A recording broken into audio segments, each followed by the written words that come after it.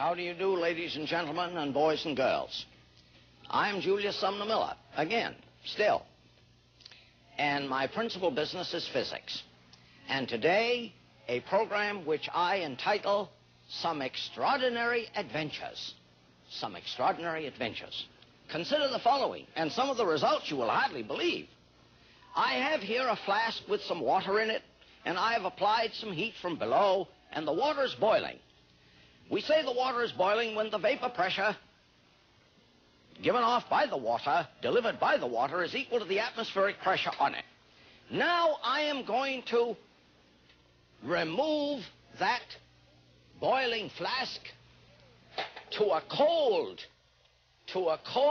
tripod, and I'm going to shut off my gas burner, shut off the gas, and I have put this tightly stopped on this cold tripod, and you see an astonishing thing. Well, somebody says, what's astonishing? The water stopped boiling pretty nearly. Yep, the water stopped boiling pretty nearly. It'll stop altogether pretty soon. And I have it tightly stopped. Now what am I going to do? From time to time, I'm going to lay my hands, which are colder, of course, at a lower temperature than that flask. I'm going to lay my hands on there, and the water will boil. Now, because it's too hot for my hands, I'm wetting my hands a little bit in some ice water. Now, watch. Oh, yes. Notice the laying on of hands. I have boiled the water. Now you must give me your undivided attention to another matter. You see, I am boiling water there by applying heat.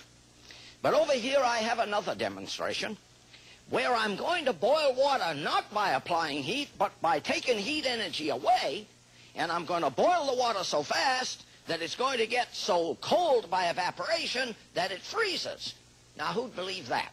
So here's what I have.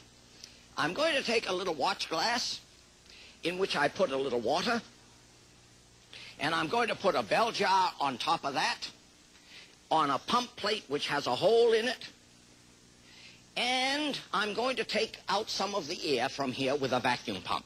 Pumping out. So the pressure in here gets less and less and less. Now, less and less pressure in here means that the water in here can evaporate more and more and more readily. Now, you know evaporation is a cooling process.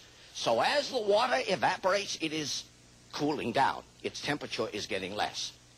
But pretty soon, the vapor pressure of the water will be equal to the pressure in the bell jar, which is very low.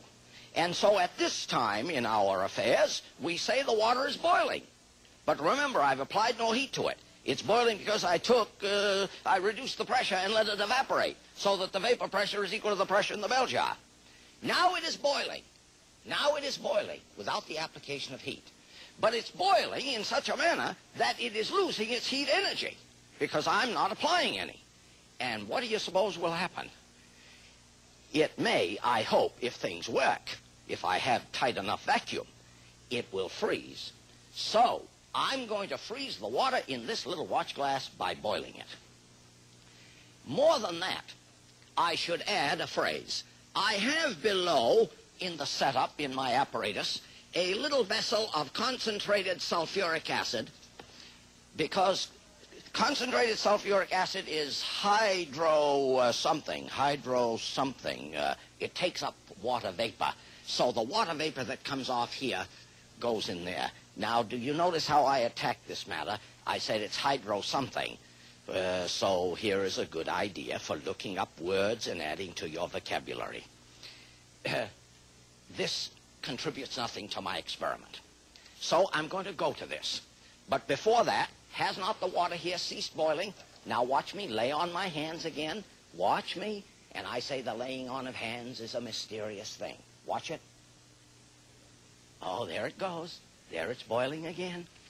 Now, if we can get the camera tightly on the little watch glass in my chamber here, very tightly, so that we see the water in the watch glass.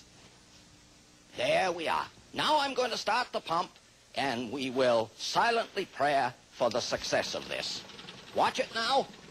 First you see it clouded up a little because of an instantaneous reduction in pressure. Stay right on the water. Now I see some occluded gases which are locked up in the water, leaving the water. They are gathering there in little bubbles. In little bubbles. Now the water is beginning to boil. Now the water is beginning to boil. And I'm tightening the bell jar. Now, let us hope. The water is boiling. The water is boiling rapidly. And it takes a couple minutes or 3, depending upon how good a pump we have. The water is still boiling viciously. On occasion, some gases locked up get released and flip, they go.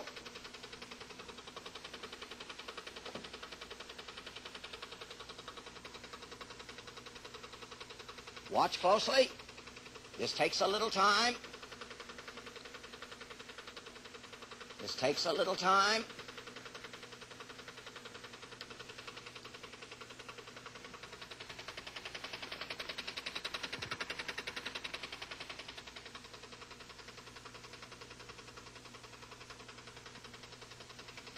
Now things are quiet. All the gases locked up in the water have fled away because of the reduction in pressure. Oh, there was a little there. The water now is very cold because it is evaporating at very low pressure.